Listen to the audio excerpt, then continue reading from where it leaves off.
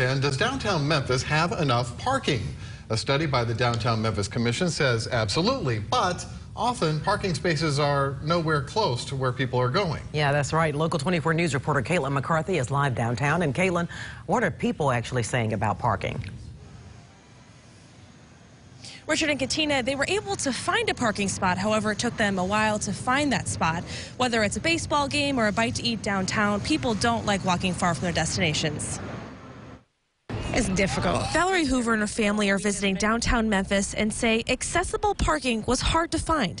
She says even with her husband and son, she doesn't feel as safe being blocks from her car. Because I don't necessarily know where I'm at. We don't feel super safe. Carrie Ream says she and her husband didn't want to be walking around where they parked their car. We drove around in circles looking for parking near Beale Street and ended up parking several blocks away. A Downtown Memphis Commission study found downtown has more than enough parking for visitors, but accessibility is a problem. Consultants say they recommend the city first work with what it has. First, consider all mobility. Second, fix your current parking first.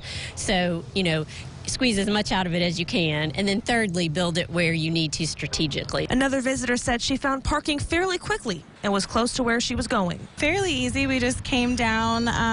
We didn't really know we were going, so we just turned on the street and there was a fairly empty parking lot. Commissioners say they had the study conducted so they could better understand where parking was needed and how to utilize it. We needed to make sure that we made smart decisions going forward, and so we wanted to know how do we, are we grossly underparked or overparked, or what is the situation? We couldn't tell that. The consultants told the commission to not build more parking just yet. The commission wants to remind people if they feel unsafe when they're walking back to their car in the evenings that there are public safety officers out during the night when they're walking back.